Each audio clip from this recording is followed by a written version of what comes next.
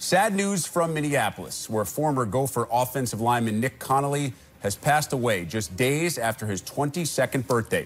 Connelly was battling an aggressive form of cancer for the past 3 months. And according to his father, the disease quickly became resistant to all treatments. On Wednesday, September 19th, 2018, heaven needed a right tackle, and Nick Connelly got the call. Chuck Connelly's statement read, "Nick was a beautiful, big, strong young athlete with a very kind heart and a great smile."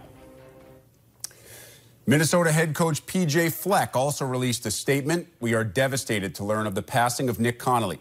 He was an amazing young man who took exceptional pride in playing for his hometown Gophers and loved wearing the maroon and gold. Nick's family and friends are in our thoughts, and we will honor him this Saturday at Maryland." Nick Connelly, gone much too early at the age of just 22.